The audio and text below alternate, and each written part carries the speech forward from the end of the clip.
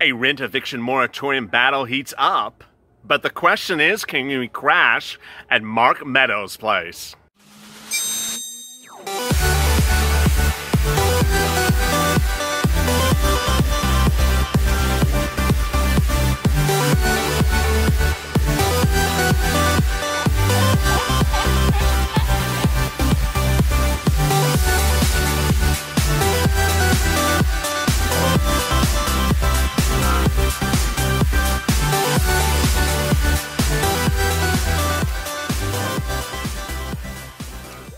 Hey, good afternoon, everybody. This is LALATE. Hope you're great and safe. Hope your day is full of a lot of color and purple. That, like my shirt, how it matches Nancy Pelosi's poster at her press conference. More about that in a second. Big developments about rent assistance and rent aid minutes ago, and in a week in which everything is going sort of screwy. We started with really great news yesterday, great news this morning, and then by the middle of the day, we got some mixed messaging. Let me get right to the detail. The issue of rent eviction and rent moratorium has always been a double whammy. It includes two parts in the second stimulus package. The first part is the eviction moratorium and the mortgage forbearance. Those don't give money. They actually prevent you from being evicted from your home. Your landlord cannot evict you. You can't lose your home to foreclosure. Really great stuff. The other part of the package is the money itself, a grant program that would pay you rent if you needed that money. The week started off in a strange regard after we had great news from Steve Mnuchin, Treasury Secretary to Donald Trump, that said, hey, I have a lot of agreements with Nancy. We can get this deal done. We only have one big ticket item, a $1 trillion bailout of states. Very clear, very focused, very defined. He went line item about everything that's agreed upon, and rent was agreed upon. Rent eviction moratorium was agreed upon. In fact, I have been reporting for 2 weeks that was rent eviction moratorium agreements between the two parties. So what happened? Hence came the purple poster to match the house's shirt. Nancy rolled out a purple poster this afternoon, and on that purple poster was 4 items. It didn't include hazard pay, it didn't include your shack, it didn't include the state bailouts, it didn't include Mark Meadows' address to go crash at his house, but it did include the following: rent grants. She had on the left of the poster an enormous amount of money that she said she proposed for a rent grant program, and she had on the right side of the poster a nice flat zero. She said that Steve Mnuchin didn't offer anything. Now, what's very strange about this is a correct representation or an incorrect representation? Is this a correct representation of where they were 3 weeks ago or where they were last Friday? It's really not particularly clear, because on Monday, Steve Mnuchin said there was an agreement for several things. Today, Nancy Pelosi wanted to portray everything as not agreed upon. It was a strange day because it started with Nancy Pelosi saying we have to reach an agreement in the month of August. We can't wait to September. We have to do the deal now. And in fact, she evoked the most clear, emotional sentence she could use. We can't wait to September because people will be dead. Dead, that was her word. So we had the imagery in the morning. By middle of the day, she said, no, we're just not going to do it unless they come up with more money. Nancy, you just told us people are going to be dead. So now it's okay for them to be dead? It's that sort of mixed messaging that's sort of driving everyone crazy. And it's not just the Democrats. The Republicans were doing their own version of mixed messaging earlier today when Larry Kudlow appeared on CNBC, his prior home, and said, you know what? The reason why the deal's not being done is because Nancy wants a voter's right provision in the bill. Voter's right provision? Wait a second. We were told there was a bailout for states, which we do see. That was why the deal's not being done. What's this voter rights provision? Ironically, there is no voter right provision in the bill.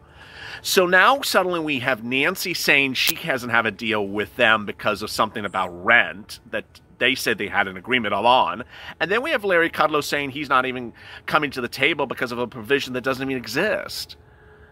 Everyone's just wanting to give them the crayons and say, here, just write it up. There's something wrong with you folks.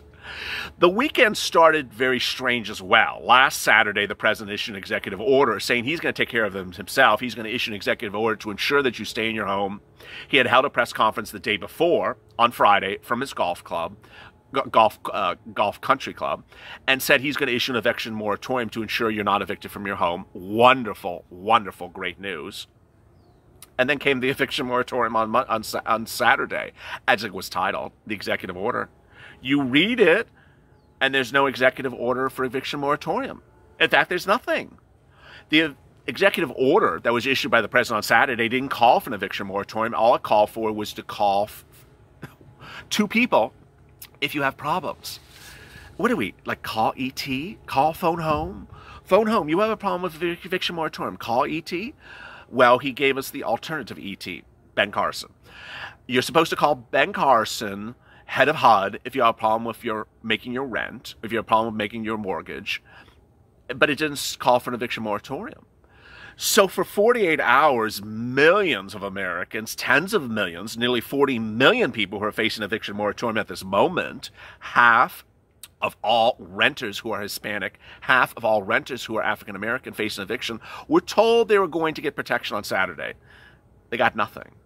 Now, ultimately, we drop in the comments, oh, you're saying bad things about our president. No, I'm describing the bill. I'm describing the executive order.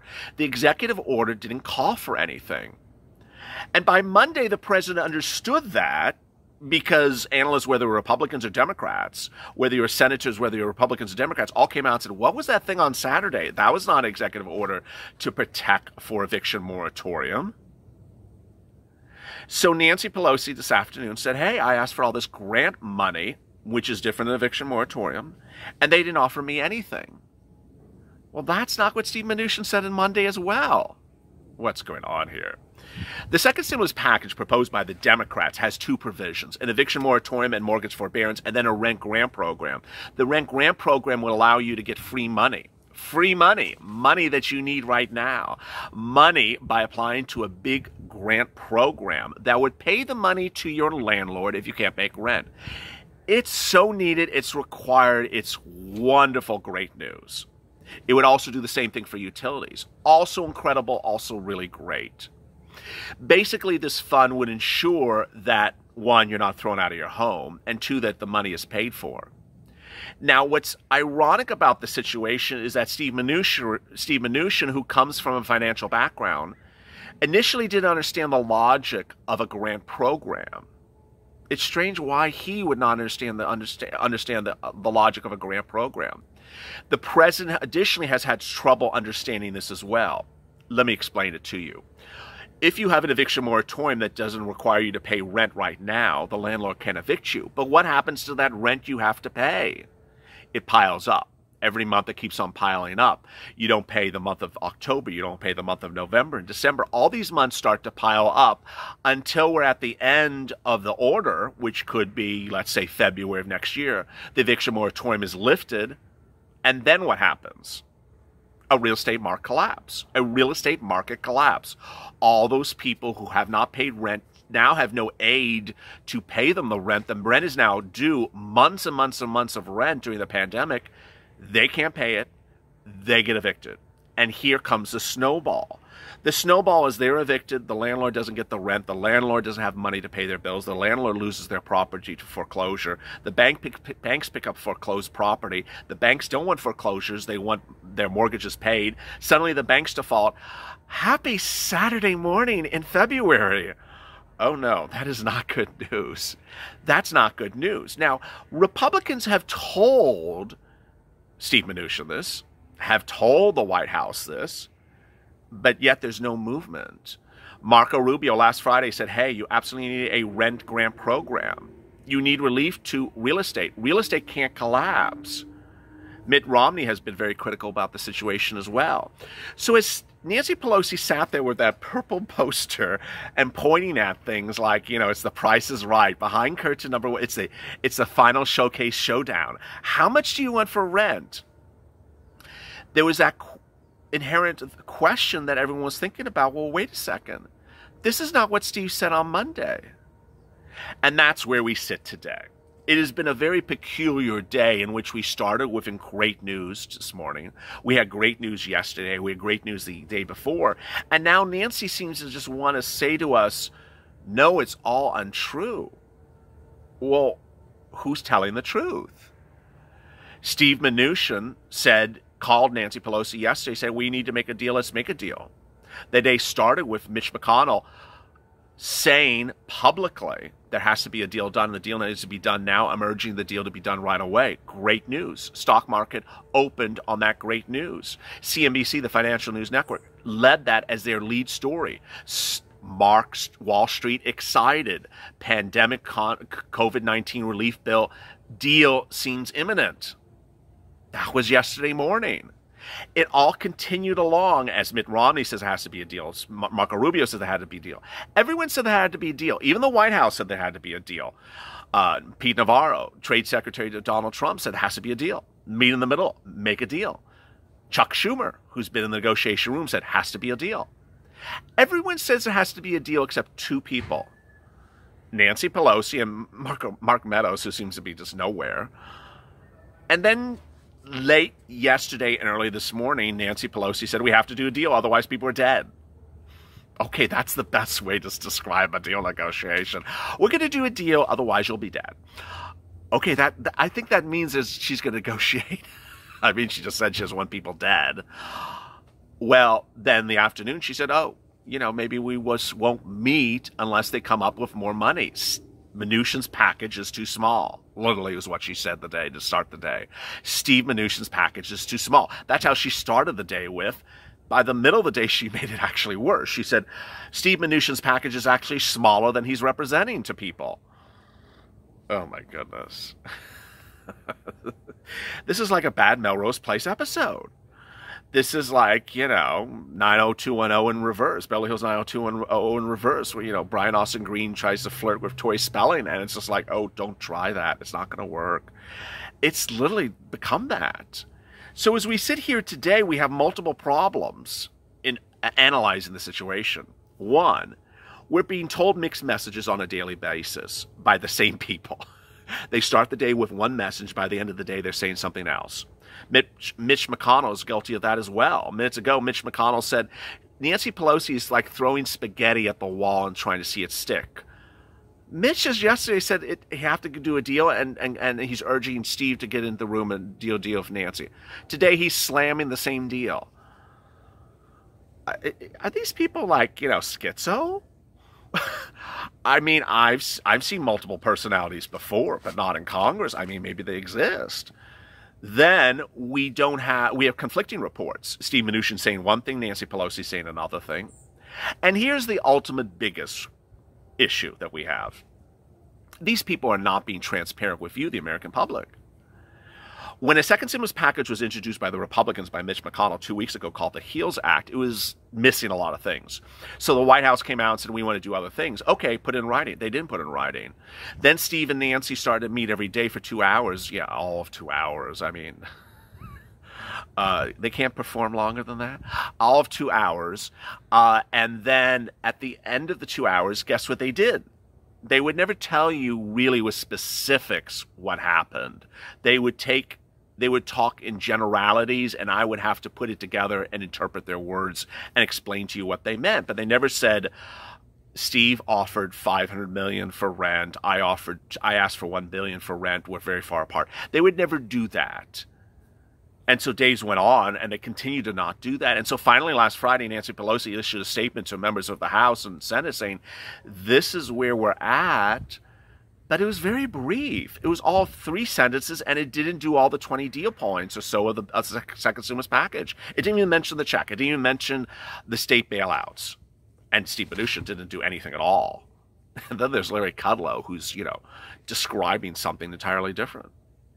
As we sit here today, we really are not understanding the situation because people are not giving us a clear message. It makes the reporter's job even more difficult because ultimately I'm relying upon what Steve Mnuchin's saying, and if it's untrue, then it's untrue, and we don't know it's untrue. And if I'm relying upon what Nancy Pelosi says or Mitch McConnell, and it's verified by someone else and then negated by a third person, then what are we doing here? It's becoming very, very extenuated.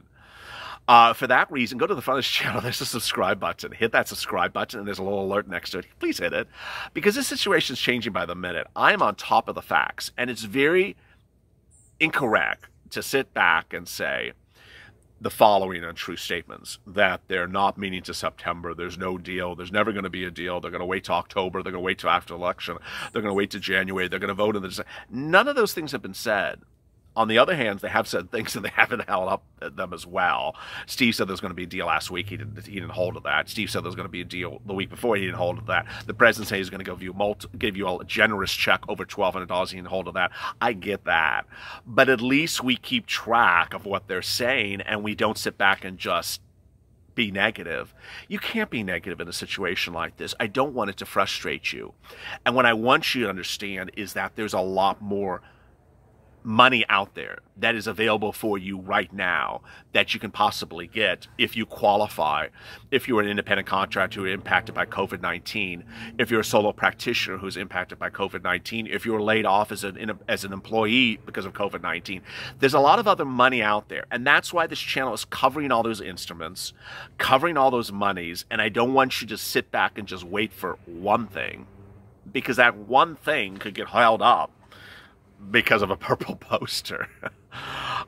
So hit that subscribe and like button. Stay with me. Coming up this evening is Evening's LALATE. As always, stay informed, stay motivated, stay inspired, and stay of LA for more.